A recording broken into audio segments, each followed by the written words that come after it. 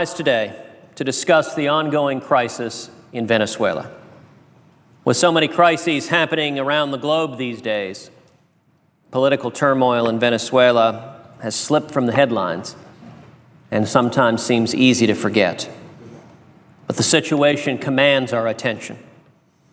In Venezuela, the protests against oppression go on, with 6,369 recorded rallies this year, the most in over a decade. When Hugo Chávez's death was confirmed 15 months ago, there were hopes that his hand-picked successor, Nicolás Maduro, would prove more moderate and friendly to the United States. These hopes quickly proved groundless, as Maduro doubled down on his predecessor's disastrous socialist economic policies and its close partnership with Castro's Cuba, not to mention Khamenei's Iran. Earlier this year, as Venezuela endured shortages of basic goods, from baby formulas to caskets, from beginning of life to end, and everything in between, while an increasingly authoritarian regime trampled their constitutional rights, the people finally took to the streets to protest Maduro's corrupt and unjust rule. Demanding freedom, they marched peaceably while Maduro's Cuban-trained militia tried to incite violence. Following the wide-ranging protests of February 12, 2014, Maduro's regime claimed that opposition leaders were personally responsible for the violence that Maduro's regime had deliberately provoked. 6 days later, the leader of the Voluntad Popular Party, Leopoldo Lopez, demonstrated his respect for rule of law when he voluntarily surrendered to the authorities. He could have stayed in hiding. He could have gone into exile. But he believed that it was only through taking action that change can come to Venezuela. Here is Mr. Lopez. As he surrendered to the authorities to be thrown in prison, hundreds of thousands of supporters accompanied him to the police van. Mr. Lopez has been held in the Ramo Verde military prison ever since. In early June, a judge ordered him held for trial, which will begin this week. His wife, Lilian Tintori, is here in Washington today to draw attention to his case. She spoke at the National Press Club powerfully about how she and her children have missed their daddy, have missed Leopoldo while he's been in prison. But they know that their daddy is doing what he must to fight for the men and women of Venezuela. Maduro's so-called evidence against Mr. Lopez includes the claim that he was somehow sending secret, subliminal messages inciting violence when he, in fact, explicitly called on his followers to protest peacefully. Let me repeat that. Mr. Lopez explicitly asked his followers to protest peacefully against the oppressive regime of Maduro. And what does Maduro say?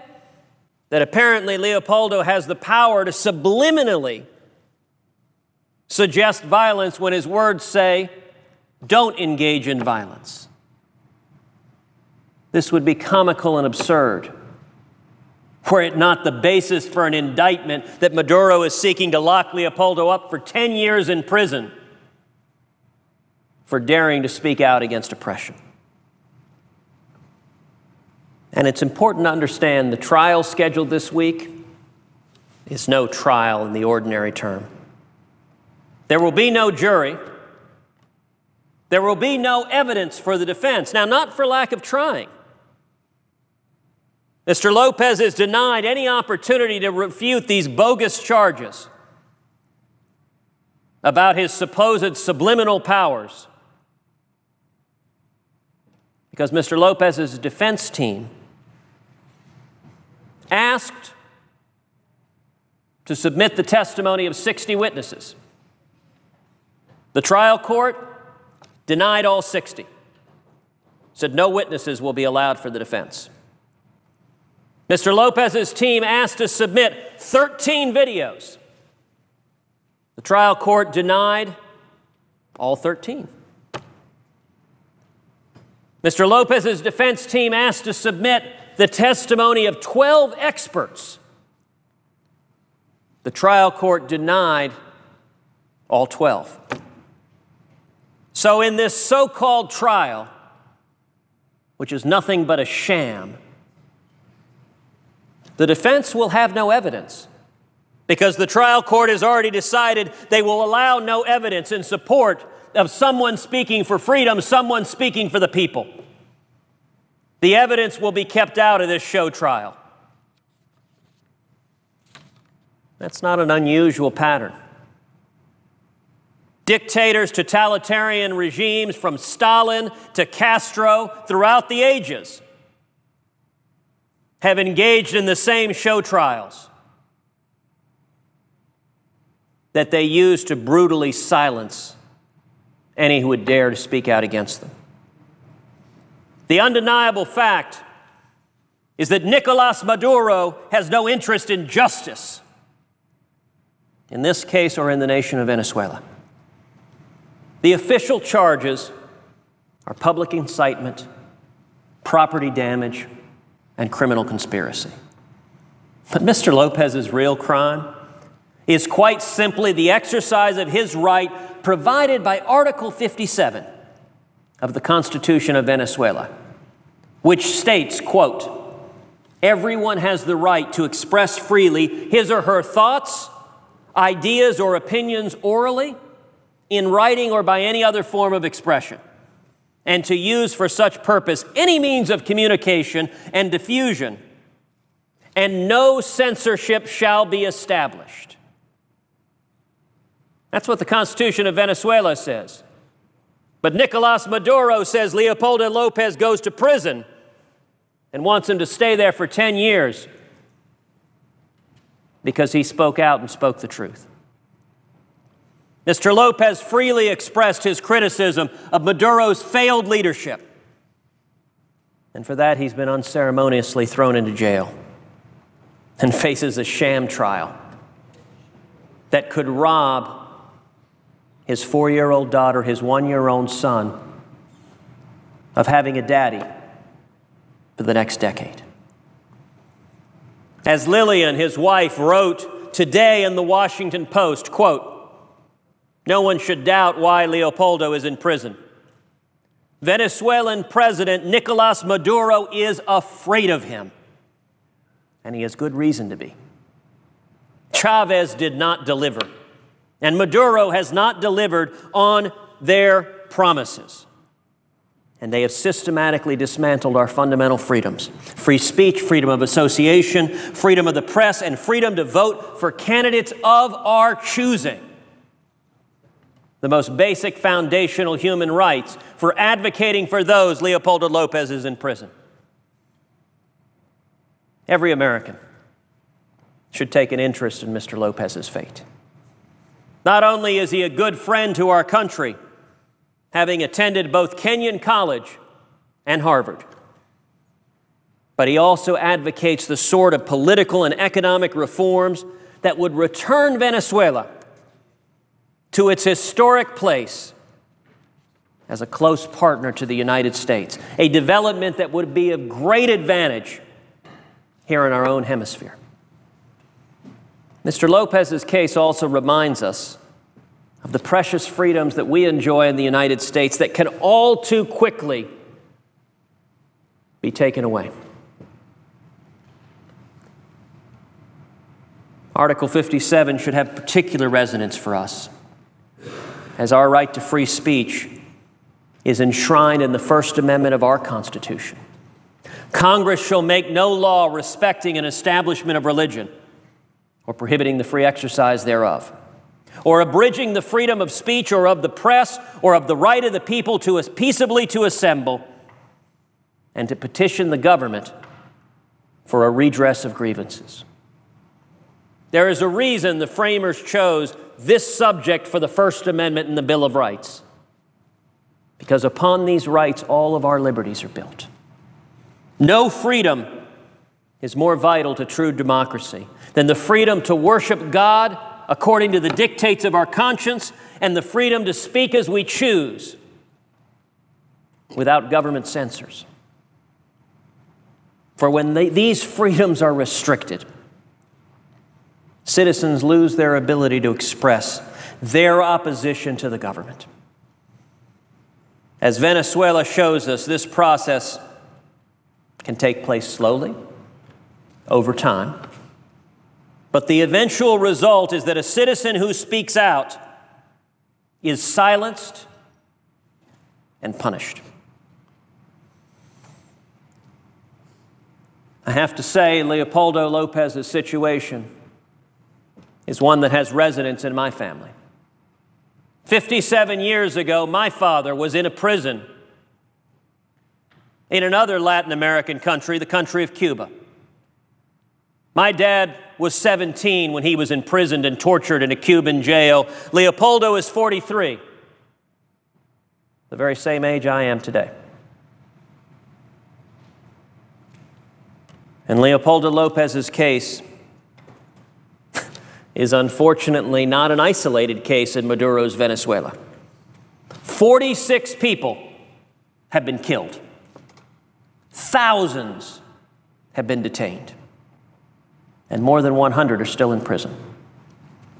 His fellow opposition leader, Maria Corina Machado, recently discovered that she too had been charged last month with incitement to violence related to the February protests.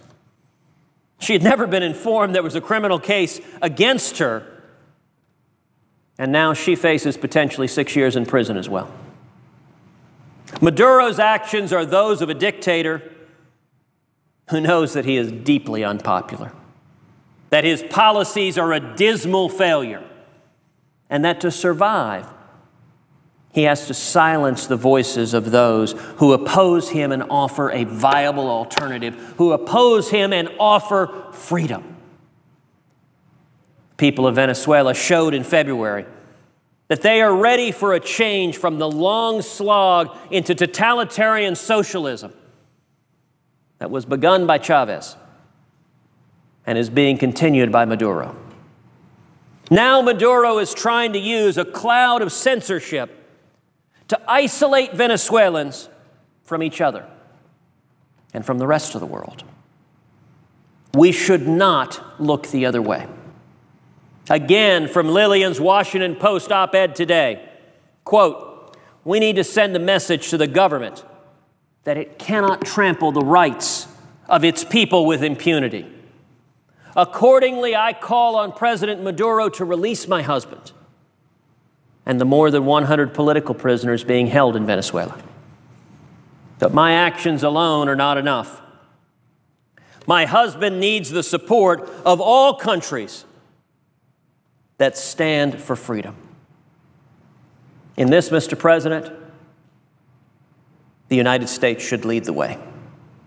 America should speak with a clarion voice. Free Leopoldo Lopez.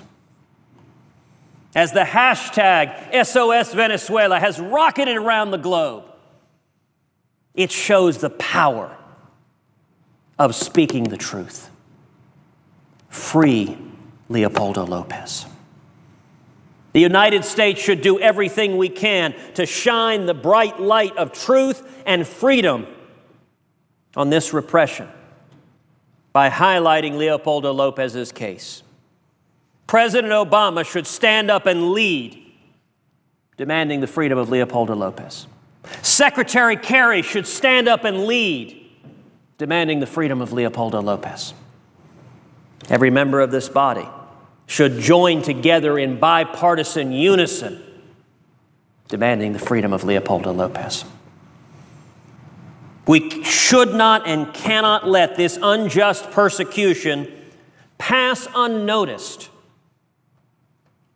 but rather we should help the people of Venezuela choose a different path, a path of freedom, a path of prosperity, and a path of friendship that will return this one-time enemy, the nation of Venezuela, to its traditional role of America's partner and friend. Mr. President, all of us should join together, demanding and working for the freedom of Leopoldo Lopez. Thank you.